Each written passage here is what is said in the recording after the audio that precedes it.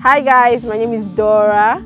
I'm at GOMOA Wonderland and this is my very first time camping. It has been very exciting, it has been fun, I've met really great people.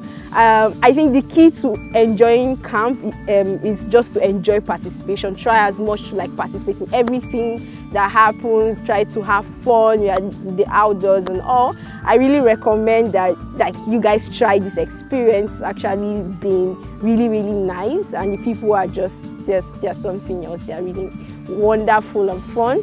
I really recommend this. So my name is Nyameche Dapakwabna. I sell books online. That's what I do. And a friend invited me to GOMOA Wonderland. The first time was the second time that they've had it, and I enjoyed it. So I came for the second time, and this is the second time, and I so much enjoyed it.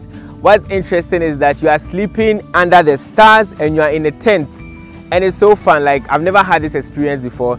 It's an interesting experience. When you come to GOMOA Wonderland, there is a lake, you can go for a boat ride, there's a pitch, you can play football. We have karaoke under the stars, you watch movies throughout the night.